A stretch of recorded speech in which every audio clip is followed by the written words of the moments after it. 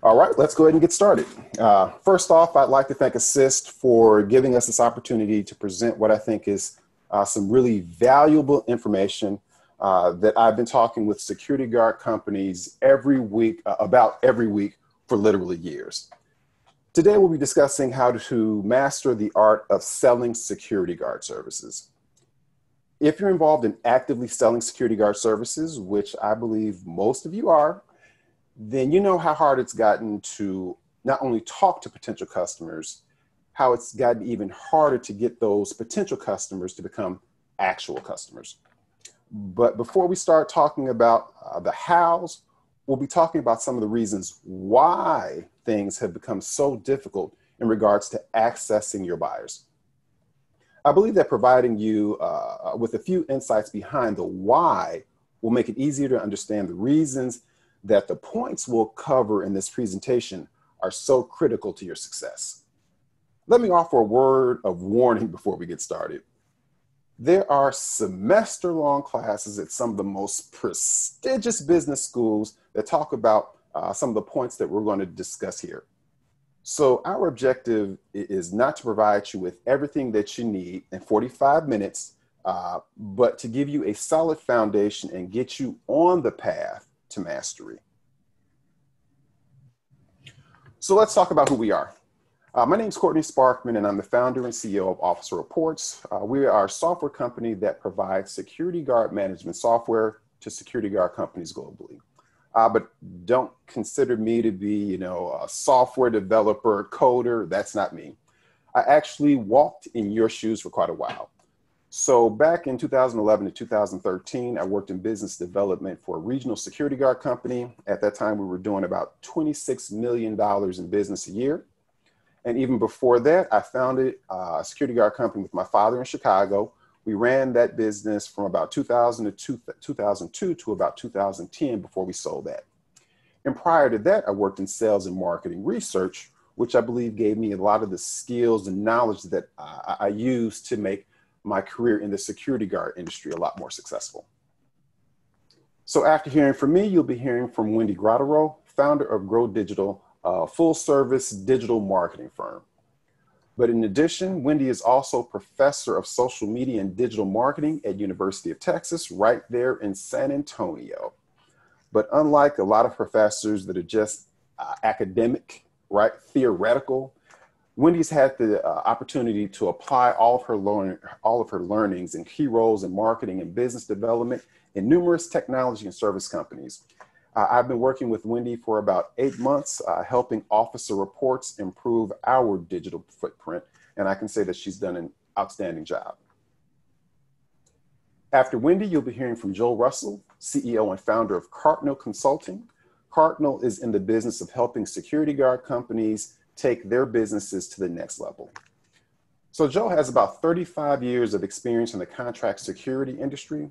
And from 1989 to 2001, he owned and operated his own security guard company right there in Texas, Triad Protective Services. Joe was able to expand his service from Texas to about 5 other states. Not to mention, he was awarded the National Blue Chip Enterprise Award by the U.S. Chamber of Commerce, at which point I don't think a security guard company had ever received before.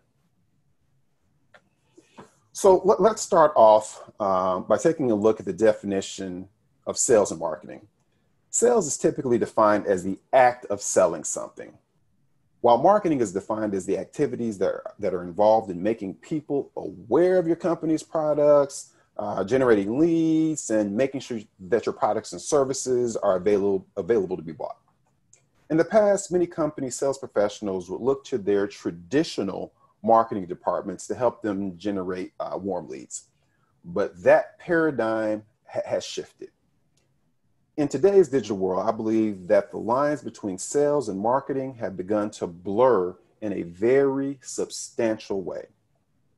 The reason being is that smaller companies, especially ones working with thinner margins, sound familiar? Especially ones with thinner margins, don't have the resources, capital, and or people to staff a traditional marketing department. And honestly, I don't think you really need one. So why is that? So really, to understand why these changes are occurring, we must understand what it means to sell security guard service in the digital age. Back when I started selling security guard service, it was a lot easier. People were a little more willing to pick up the phone and talk with you, and it's sometimes even invite you into their offices for an appointment. And if you sold security guard services prior to 2001, you probably remember the heyday of being able to walk into an office building downtown someplace, get an appointment at the front desk without showing an ID, and actually getting to talk to a buyer. Just like that, things changed. Admittedly, I wasn't in the security industry at the time, but I still remember being able to walk into a building, talk to the receptionist, have her ask you a couple of questions, and then put you on the calendar to talk to somebody in an hour or two. I mean, who wouldn't love to go back to that? But selling in the digital age has been largely influenced by the digitization of our lives via the internet. The internet has completely changed the way that we buy things. If, let's say, you want to go to a movie, what you're going to do is you're going to jump on the internet, go to a site like Fandango to read viewer reviews of the movie. You might go to YouTube to watch some trailers of that movie. If you're going to buy a book, you're going to go to Amazon.com, read the reviews left by other readers. You might even check out other books written by that author previously. This buying behavior is especially true when it comes to products and services. So as an example, just the other day, I was looking to purchase some security cameras for my home. I made my decision on what to purchase after I read the Amazon reviews, went to the company's website, and jumped on their YouTube channel to see what the installation process for those cameras was like. And this is just a secret that we're going to keep between me and you guys. In fact, I'm not even allowed to make a purchase in my house without doing some type of background research and investigation. I literally bought a set of spatulas, kitchen spatulas, on Amazon about 2 months ago.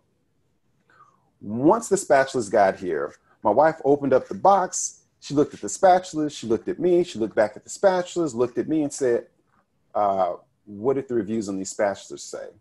And I'm thinking, come on, man, these are plastic spatulas. So I was like, I didn't read the reviews. So she looked at me, rolled her eyes, said something under her breath that I probably wouldn't have appreciated, and walked away. Literally, rolled her eyes and walked away. So if you're anything like us and you have access to a computer or a smartphone, you're probably pretty similar in the way that you're making your buying decisions. Again, this type of buying behavior has been empowered by the internet. In the past, in order for a buyer to learn anything about your company and the products or services that you sold, they had very few resources to turn to. So they might have seen an ad that you ran in an industry publication, or maybe they received some type of mailer in the mail. But no matter what vehicle they used to learn about your company, that process had to be complemented by either a visit from a salesperson or at least a conversation with one of your salespeople. But in the digital age, there is an abundance of information the buyers have access to, all without having to talk to your salespeople. If they want to know about your company, they go to your company website. If they want to know what your customers think about you, they go to your Facebook page or your Google business page. If they want to know about the type of people you hire, what do? They jump over on LinkedIn. Again, all of this information can be gathered without ever having to talk to a salesperson. In fact, buyers nowadays expect and need that level of access. So why do they need that level of access? And that's because their days are filled with tasks and duties that have nothing to do with security. So don't get me wrong. I think it's very important to have a trained security officer at a facility providing good security. But at the same time, your prospective customers are dealing with tenants who have complaints, infrastructure that needs to be maintained, revenue goals to hit that affect their bonuses, And in some cases, they're even dealing with lawsuits and any number of other issues that you don't know about. In other words, security guard service will more than likely not be at the top of their list of things to address. Well, until it's time to solicit bids.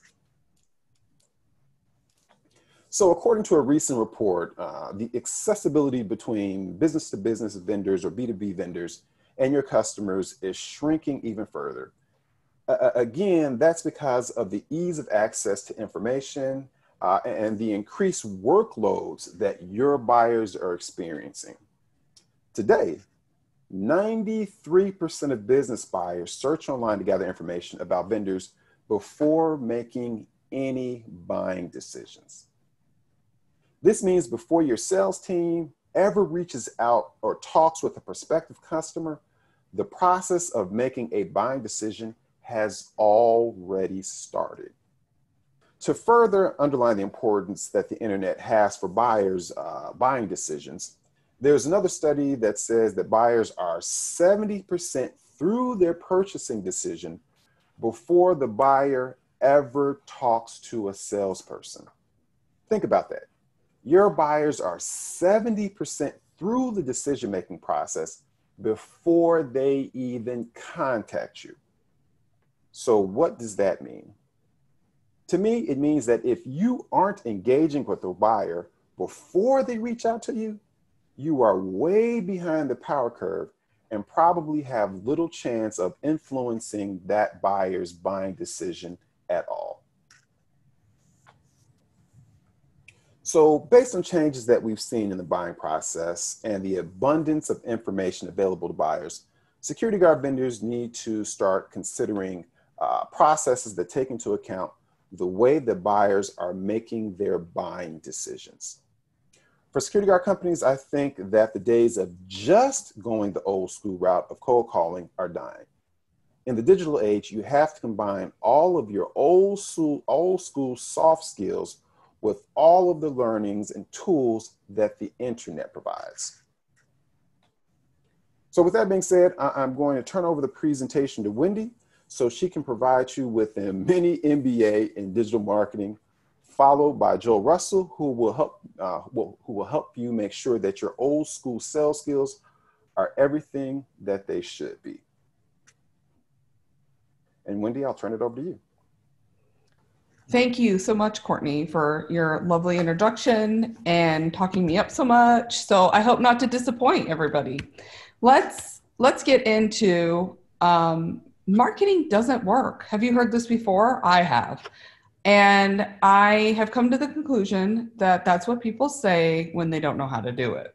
So through this presentation, we're trying to get people up to speed with how the buyer's behavior has changed. So Courtney had talked about sales versus marketing. So the act of selling something is sales. But without the marketing component, it's 100% one-on-one touch points, which means that without leveraging all the tools that digital marketing gave you, your sales team has the burden of making all of those contacts personally, right? So marketing is all of those activities and touch points to educate the market about your products, services, and people. So think about the 5 to 10 touch rule to build trust. This means that they even are aware of your brand and would consider you for one of their projects. So especially if you're going up market and you want a bigger project to work on or a bigger account, you have to think that these people already have some vendors in mind.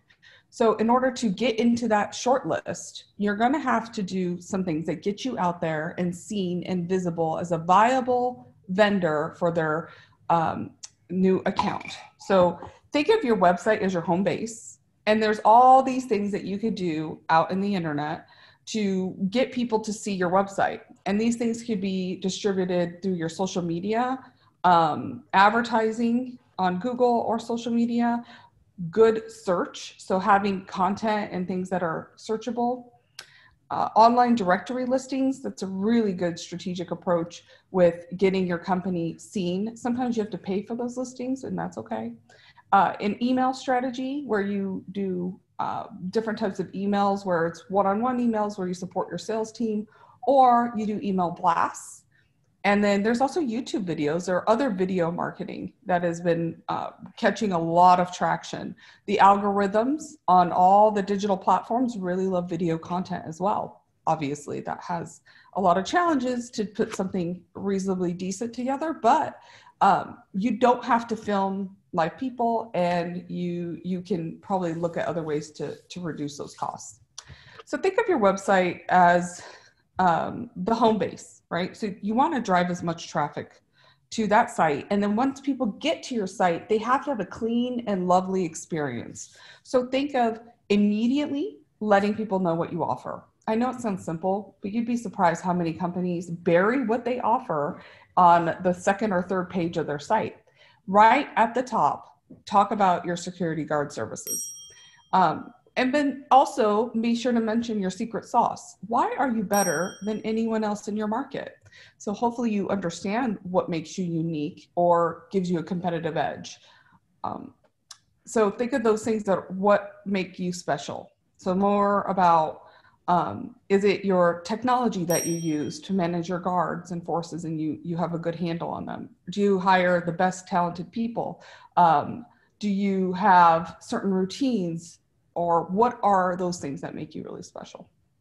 Then there's this thing we call third-party validation symbols. It's a big fancy word, but basically all it is showing that other people, not you guys, are talking about your services. So work towards getting reviews, awards. Obviously being a part of this affiliation should be on your website because it shows that you take your industry very seriously and that you want to be a part of something bigger and be the best security guard company that you can be. And then any other reputation badges. So any other learning, continuing education, or anything that you could display on your site that shows that you take this very seriously and that you're really dialed into what the industry needs. And then I like to say, have a clean, clear path to a simple contact form. Don't make it complex. Don't bury your contact forms. Have calls to action, which are called buttons or links throughout your site that make it really easy for somebody to fill out a form to contact you. I've seen a lot of websites where people don't do that. Okay, so let's break this up into a few phases. If this seems overwhelming to you already, I want you to think of this in pieces, little chunks that you want to get through. So let's build your foundation. Phase one, pull up your website, pull up all your marketing across your social media. Now look at your branding, your logos, your colors, your fonts, and then the way that you message things. Is it consistent? Is it fresh?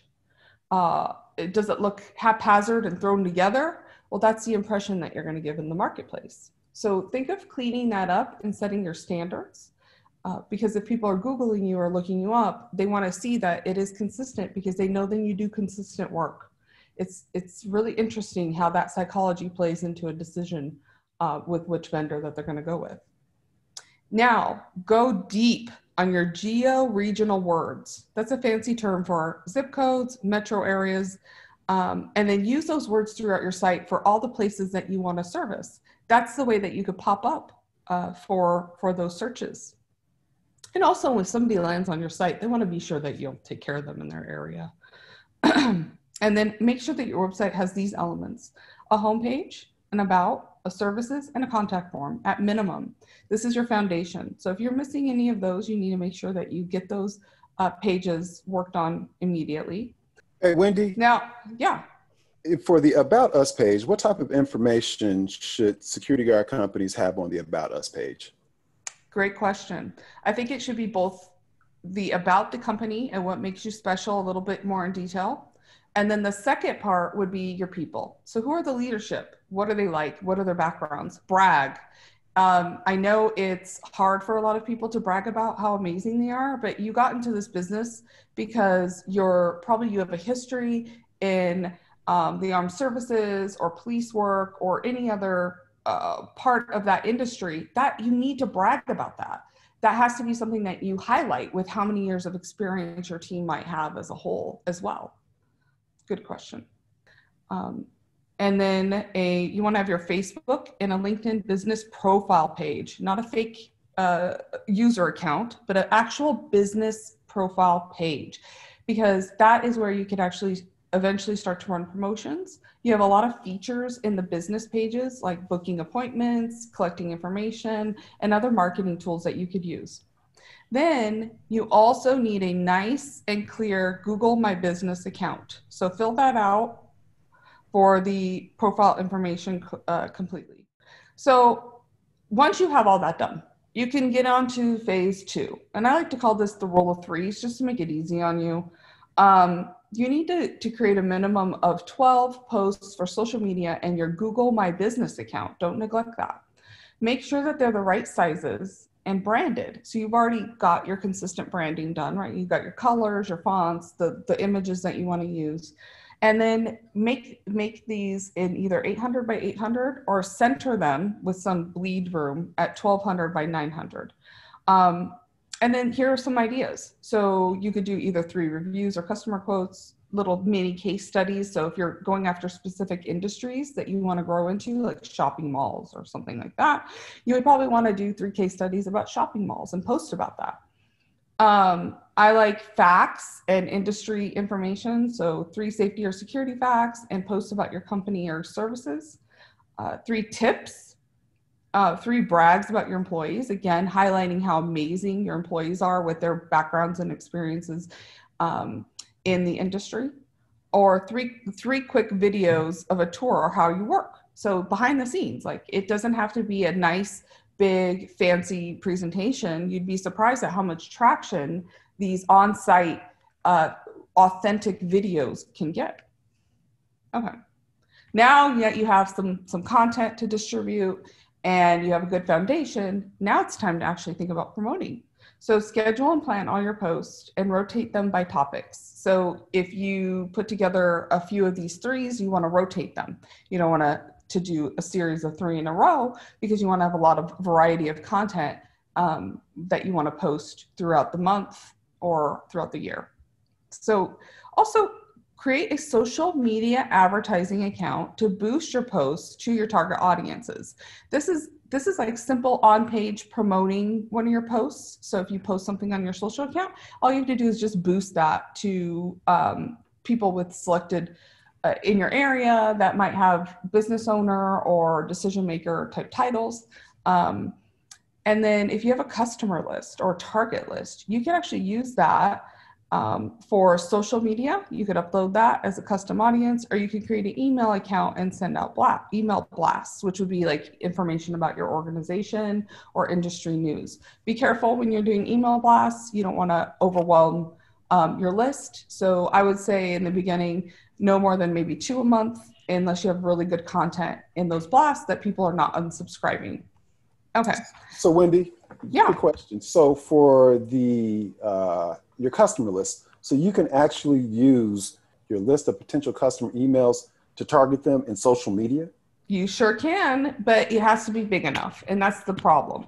These rules of social media do change often. So once you get to phase 3, you're going to have to be a little bit committed to learning these rules and staying on top of them. But if it populates and it finds a good amount, usually over a couple thousand, you can then target those people on social media with boosting to them. So it's really exciting because they don't know you're targeting them. It's a very soft touch point as opposed to an email, which is a little more aggressive. So a lot of people like to use the social awareness on their target lists.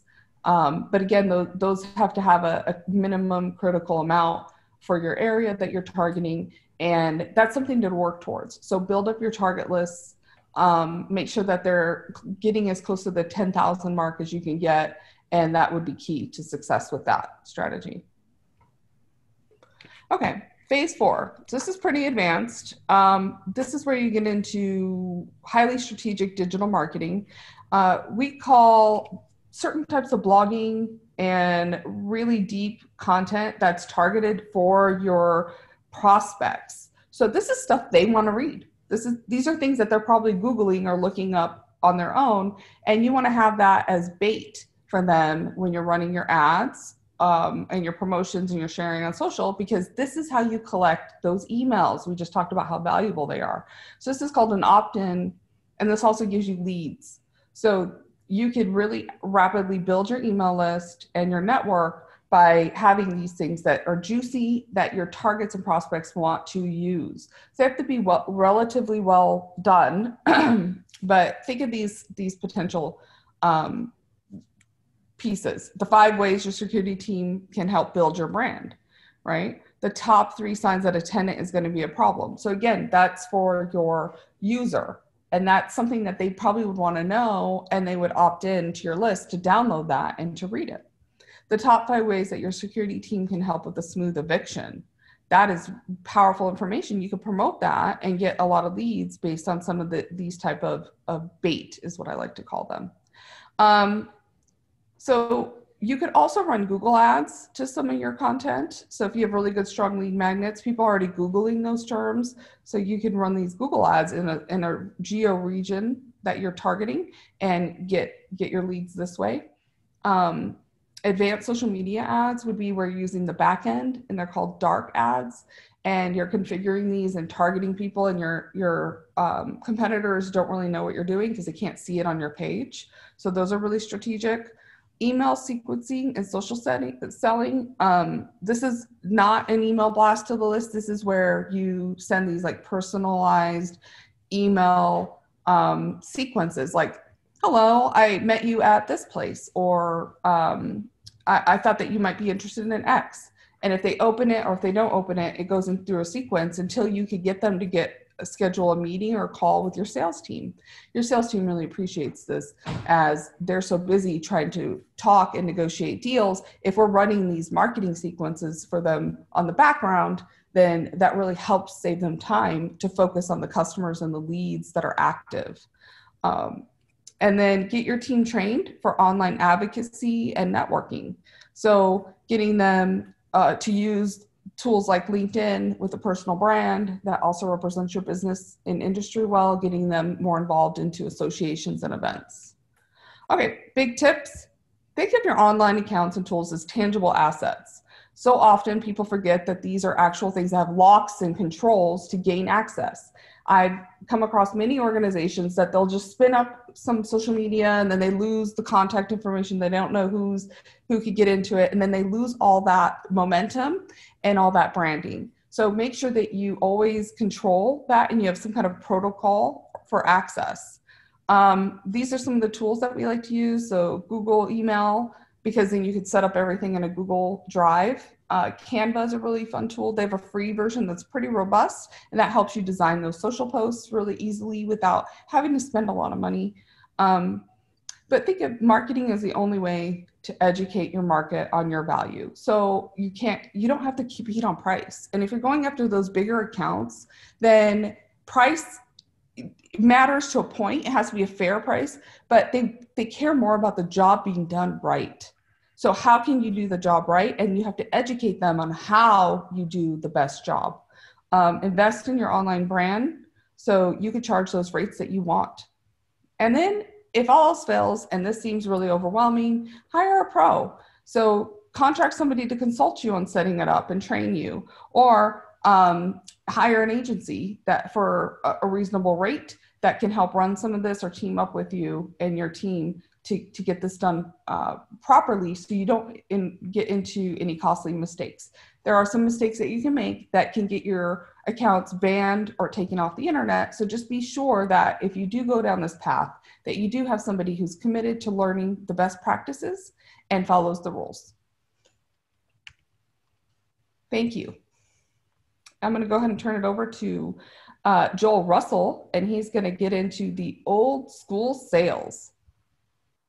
I'd like to thank Courtney and the members of ASSIST for inviting us here today to make a presentation.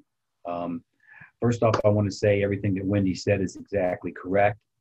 It is the digital age, and all of those devices and programs need to be implemented to keep you up to speed with your competition.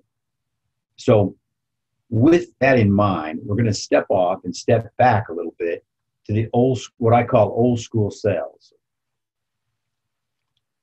First off, No one is ever going to buy anything from you until they've heard your name 5 times. Now, that's an old advertising adage that has been around well before television, probably before radio, but it's still true today. You have to let the customer know who you are and what you do. So what now? Where do we go from here? You're scratching your head. You're thinking, well, okay, I can do that. The first thing you have to do is research your prospects. You have to identify who is a user of security guard service.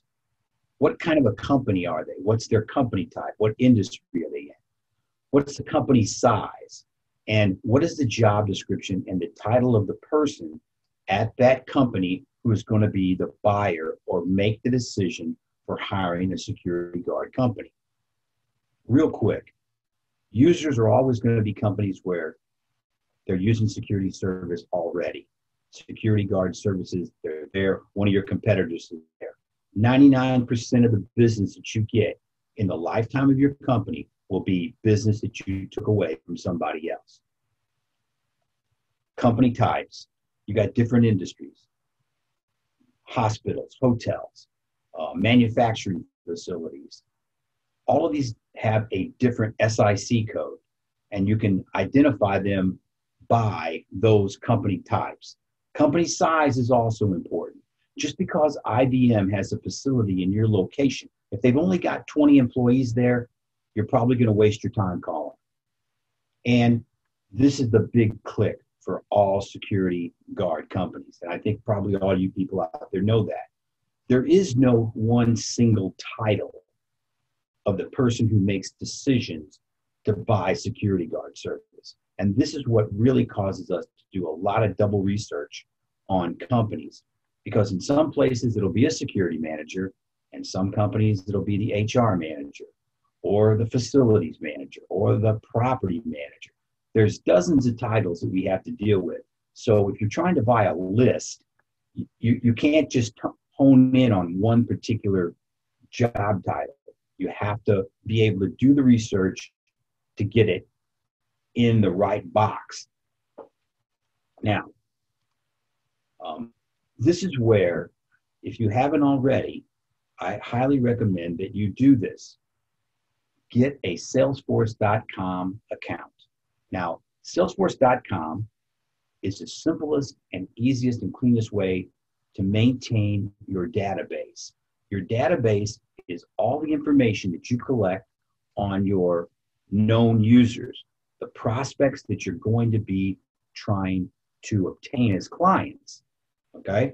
This information, their email, their phone, their names, their company, all this information is kept in the database. You can schedule for the next time you want to meet with that person or the next time you want to call. Also, too, with Salesforce, it's got an email and a direct mail where you can generate activity right out of the Salesforce account at your prospects. Of course, you know, you're going to log telephone calls too, because you are still going to use the phone. I don't care what anybody says, the phone still works. It has to. When you're selling a product and a service like we do, and we're selling an average guard account, $200,000 a year is the budget on that. I mean, if it's a 168, that's an easy $200,000 purchase by that company. They're not going to take that purchase lightly. They're not going to order it over the phone. It is not an Amazon gift. They're going to do research, and they will do research on you too. They want to make sure you're a legitimate company, that you've got experience, that you know what you're talking about. That's part of your presentation. That's part of your relationship building with those people, okay? Because our goal is to get there and get in front of them. Get in front of them. Now, Joe, I know a lot of companies out here using Microsoft Outlook and Microsoft Excel as a CRM. What are your thoughts? Well, those programs were really not designed for a CRM. You know, a CRM is a customer relations management program. So Salesforce has that built into it. And I don't work for Salesforce, and I'm not trying to sell the product. I'm just telling you what I know works well for me. And Salesforce works exceptionally well. I have multiple clients around the country. I always get them on Salesforce, and they use it not only in the sales department, but also in the opportunities and also in the accounts, so they can keep all their information from birth to death on Salesforce. One of the nicest aspects of Salesforce is that it has an email tracker built into it. So if I'm a salesperson for your security company and I'm sending out emails to potential clients, I'm looking for openings. Now, this page didn't come out very clear, but over on the far right, you can see some numbers over here. And those numbers indicate the number of times that email was opened. If I send out 50 emails a day and I have 20 openings, guess who I'm going to call first? I'm going to call the guys that opened it 4 times, 3 times, 2 times, because they're looking at my advertisement, it's fresh in their mind, and they may have passed it on to somebody else in their staff who may be the person who's really in charge of operating the security guard service. So this kind of information is worth its weight in gold to a security guard owner or your department salespeople. This is, you've got 20 people you can contact that already knows your company name. They already saw something about you. It's fresh in their mind. Jump on it. Don't just let it lie there. From making those contacts with those people and those potential prospects, we want to set an appointment. You want to get in front of the buyer. You want to research them before you get there, but you want to listen to their problems, listen to their pain. Okay, people won't tell you honestly things on the phone, but when you get into a private office with them, they'll tell you everything. They'll tell you all the evil that their current security has inflicted upon them and what it is that they really want. Listen 70% of the time. You don't have to go there and sell them on you're the greatest thing since sliced bread in the security guard industry. You're there to listen. They already know that you're a professional, or they would have never allowed you to come in and see them. One thing you need to think about for your companies is developing an innovative offering. What is it that makes you special? What is it that makes your company stand out from the rest? Okay. Now, you can't say we're the biggest, we're the best, we're the fastest. Oh no. Your competitors at Garda and Securitas and G4S, they're already out there telling them they're the biggest and the best in the world. Okay.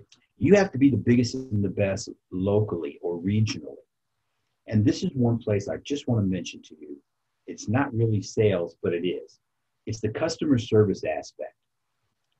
You, the local owners and operators, you always can beat the nationals or the internationals at customer service if you apply yourself. They are not good at it. They treat their customers mostly as numbers, and you are the local or regional guy who's been there for 5, 10, 15 years. Just a quick story. In a 25-year span in Dallas, one of the large National Guard companies here had 24 branch managers. Okay, now I know that for a fact because I used to follow them. And every time they changed branch managers, guess who I was going to call? I was going to call their clients. It makes sense. People like to deal with the same people. They don't want that change in there, jumping up and knocking over their apple cart every Monday morning. Also, too, you're the security professional. You're the one that knows how to operate a guard force. You're the one that knows how to hire, train, develop post orders, and make a company shine and make your company shine for them. They're not. 90% of the people that we deal with as clients in this industry don't know very much about security. They know they need it. Their boss told them so. But they don't know much because their job is something totally different. Okay. So everything you say, they look at it like it's gospel. So be possible. Be a professional and you'll be happy. Okay, I want to talk a little bit about price because everybody has their own advent on price. But, you know the market that you're working in. You have to research the market. When you request bill rate and budget from the prospect, you get in front of them, ask them what their budget is. Don't be afraid, just ask them. Okay. Also ask them what the current pay grades of the officers of the service they're currently using. Sometimes you might get a big surprise. Okay. And then understand that you have to develop a labor versus billing methodology that works for your company. But I can tell you right now, anybody who's at a 60% split is going to be in pretty good shape. So if I pay my officers $15 and I'm billing that customer $25 an hour, my bill rate's 60%. Okay. And then once you've got all this information amassed and you're ready to get that proposal and put it together in that nice professional binder and take it there and deliver it to the customer, now you're ready. Okay. So, always request the opportunity to make a presentation. Even if they don't want a presentation, still ask if you can do it. Now, you can easily develop a quick presentation on a PowerPoint, 10 or 12 slides. Basically it just copies from your proposal documents and you can run through that with the client. If they don't want to do that, make sure that you want to deliver this proposal in person. You're not going to send this through the email. I don't care what they tell you. Ask for the appointment again to take that proposal to deliver it to them in person. At least give them the opportunity to open it up and go through. And that's when you've got them. They're looking at the price. They're always going to turn to that section first. That's what I've seen 100 of them do. And then they may have some legitimate questions. Okay. Where's your COI, your certificate of insurance? Can you give me any more references than the ones that you supplied me with, et cetera? Whatever they're interested in, answer those questions right there for them and fix it. Now you've got them where you can ask for the sale. Now, I know they're going to probably tell you, well, I have to show this to so-and-so and so-and-so, and we have to have more input before we can make a decision. But that doesn't stop you from looking him dead in the eye and saying, Mr. Client, I want your business, and our company will take care of you. And I'm here to tell you that I'm going to take care of you. When you say that to them, face-to-face, man-to-man, there's no piece of paper in the world that can break that mold. So that's one power that you have, but you don't utilize it if you're sending it to them in an email. You got to get up and take it out there and see them. After the proposal's delivered, well, you just don't forget about it and go home and have a cocktail. Send them a thank you letter. And let me say this, okay? Email is nice, but a personalized card in the U.S. mail, if you can depend on them to get it there, the U.S. mail, sending a personalized card is the way to go. People think you took the time. It means something to them. You can put a little note in there, and that really can help you cement a deal. Also, if it's not cemented yet, you got to keep following up. Don't ever quit following up. When they finally get to the point where they said, well, we selected somebody else, that's not the end of the world. Okay? There's plenty of things you can say at that point too. I mean, I used to always say, well, Mr. Smith, I'm glad you selected somebody. I hope you're going to be happy with them. But in the event that you don't, you can call on me and I'll be here. Okay? Then continue to follow up. Send them emails, send them letters, send them other advertising. Someday down the road, they're going to wake up and say, whoa, we made a mistake, or we hired the wrong company, or we're not getting the service that we expected. You want to be there so you can move right in behind it. And that's the end of my presentation, and I hope everybody picked up a little bit from it, and I really appreciate the time. All right, thanks Wendy and Joe for taking us through your portion of the presentation. I think the information that you provided was absolutely critical. And again, getting back to the point of the presentation, it wasn't to give everybody all the information that they needed to go out and become super salespeople or super marketing people.